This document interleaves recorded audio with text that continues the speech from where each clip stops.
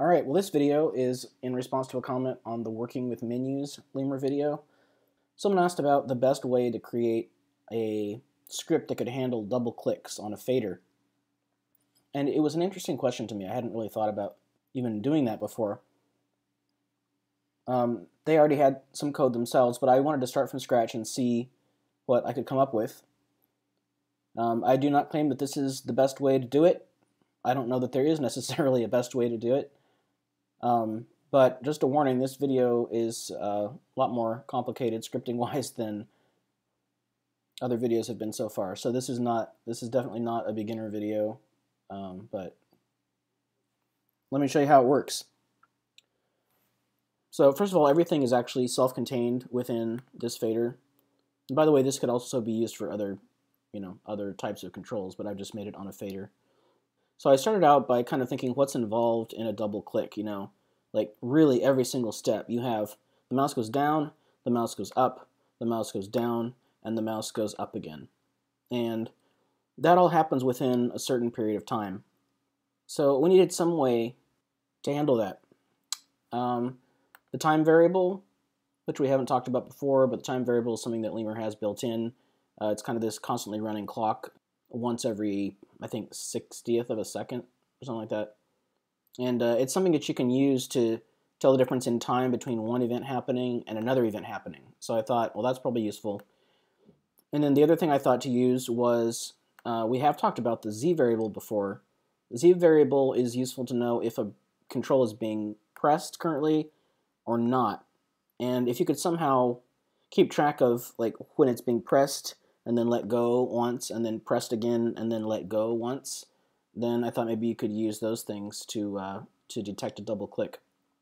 So we have 4 variables, one that keeps track of each step of the double click. We have tap 1 released, tap 2, and tap 2 released. And you probably saw up at the top, we have our double tap time. This is our threshold, like 0.4 means 0.4 seconds. The double tap has to complete within that amount of time in order to count as a double tap. The current time variable we'll see be used in scripts in just a second. And okay, so then I broke it up into 3 different scripts just because it was getting to be kind of a mess all in one script. So the double tap script is the simplest one. It calls the double tap handler script, which we'll go over in a second. It executes whenever Z changes at all, whether it's changing from 0 to 1 or 1 to 0, it's going to execute this. So like I say, it runs this custom script, and then a part of this script winds up setting tap 2 released as the final step. And that's the final step in a double tap, right? So if tap 2 released is set to 1, it means that a double tap successfully completed, and so whatever actions you want to put in here, this is where they would go. So before we get into the details of double tap handler, let me just show you it in action here. I'm going to hold the E on the keyboard. Keep track of these things at the bottom. I've got all these variables set up in monitors. Tap 1 monitor, there's the released, 2 monitor, 2 released, and then if we successfully complete a double tap, then this turns into a 1 as well. So I'm going to take it really slowly to show you what happens when I exceed the time of each step. So I'll press down. Oh, first of all, let me just reset this first. All right, everything's 0. So I'll press down, tap 1, monitor changes to 1, but then if I let go now, everything goes back down to 0 because it was way too long. If I press and release once within the amount of time that we've specified in our double tap time threshold, then they don't immediately go back down to 0, and that's actually okay. The reason they don't is because there's no script that's executing on every frame. Everything is just executing based on Z changing. And so for all the fader knows, like we completed that first part of the double tap within the allotted time, so the fader doesn't know that we're not going to complete the second part in the allotted time. So there's really nothing to trigger those variables to go back to 0 until another click on the fader. But as you'll see in a second, one of the first things the fader does when you tap it is to check if that time has been exceeded, and if it has, it just resets everything anyway. So it doesn't matter that these stay as 1. It won't cause the next click to become a double click. So, all right, so we've gotten to the first 2. Let's do click, up, click, all within the time. Click, up, click. All right, so we got to the 3rd stage, but then now if I release, again, they go back down to 0, and that's possible because the release is a trigger which runs a script which can then go and check that the time's been exceeded, which means these all go back down to 0. And then finally, click up, click up. Okay, I was still too slow. Click up, click up. Okay, I took out the code actually that resets this that sets this to 1 if it completes. But you can see that it moved to the correct spot. If I want to put that code back in there, it's easy enough. I can just say double tap complete equals 1. And then now we can see when a double tap completes, then that goes to 1. And x also gets set to 0.5, just like we wanted it to. Okay, so anyway, here we go. Here's the double tap handler code.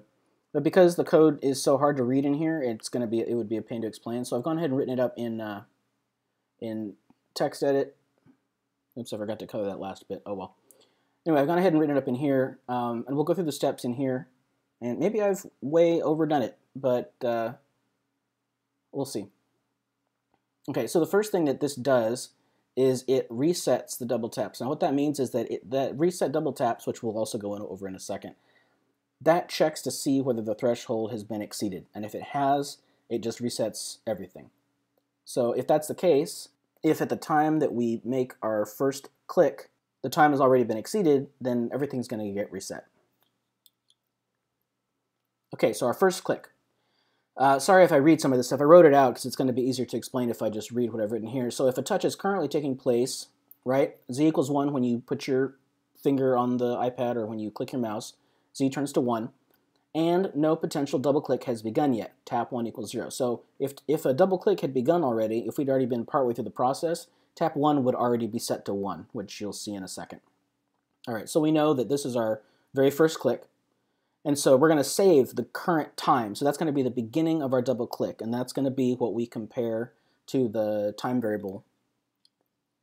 And again, that's done over in the reset double taps script. Okay, so after we save the current time, then we're going to update tap 1 to be 1. So now we've made a record that a tap has begun, or potentially a double tap has begun. All right, so what's happening next? If a touch is not currently taking place, so remember, once we let go, z goes back down to 0. So now this is stage 2, right? Mouse up on the first click. Z goes back down to 0, and tap 1 has already been set to 1, which would have happened when we first touched the screen, or first touched the fader.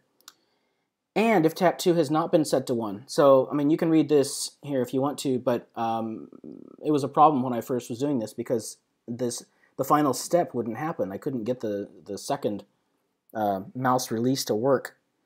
And that was because it was actually getting stuck in this step because in the mouse release code, we're also checking if z has just changed to 0 and also checking if tap 2 is equal to 1, but by the time you get here, z is equal to 0 and tap 1 is already equal to 0. So if you don't have this here, then it never gets to this stage because by the time you're letting go of the second click, this is already true. And so it would just kind of get stuck in this code. So I had to add this to make sure that this will only execute this section if tap 2, which gets set in the third stage, obviously, has not been set yet.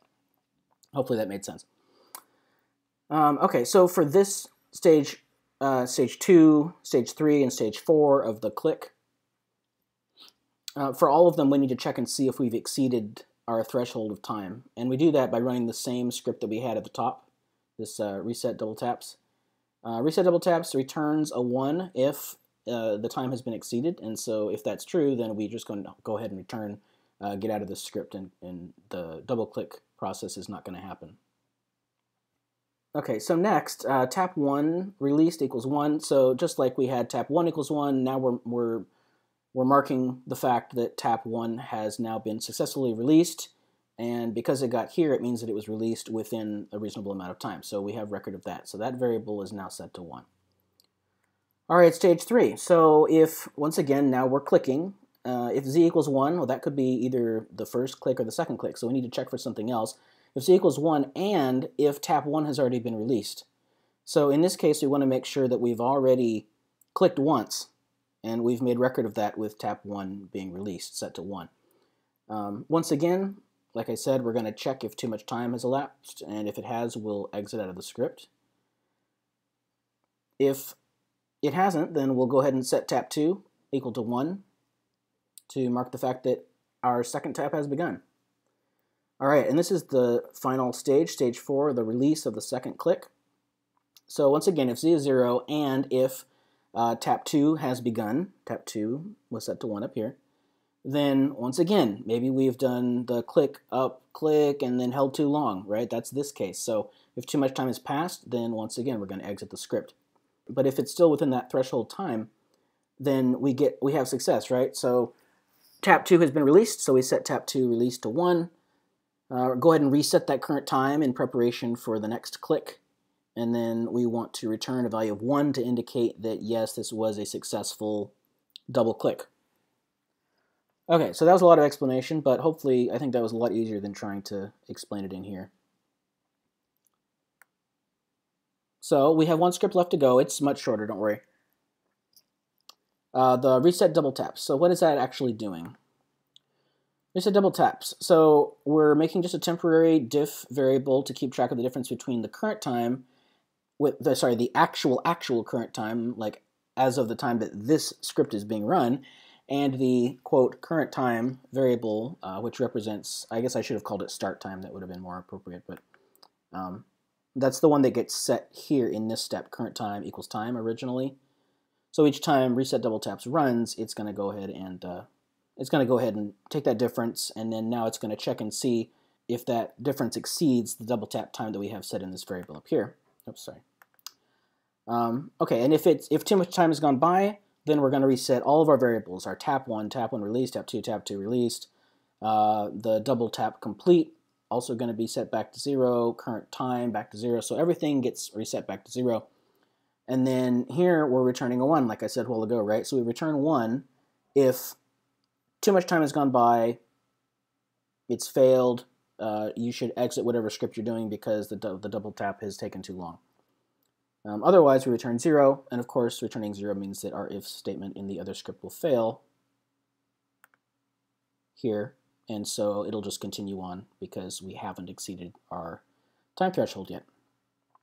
Okay, so going back to the double tap script that we started out with, hopefully that makes a lot more sense now as to what's going on. So when we run this, it's executing all of that, and we run this every time Z changes, and this script is the only thing that executes, and it only executes based on Z. So I don't know, it's a lot of code, but I don't find that it's necessarily a terrible solution. The nice thing is that it is completely self-contained, so if I copy this and paste it, I don't have to do any adjustment at all, actually. I can just double tap and it just works. I haven't tried it out with any other types of controls yet, but it might be interesting to try out. Anyway, that was fun. A fun way to spend the evening. I hope you enjoyed. Thanks for watching.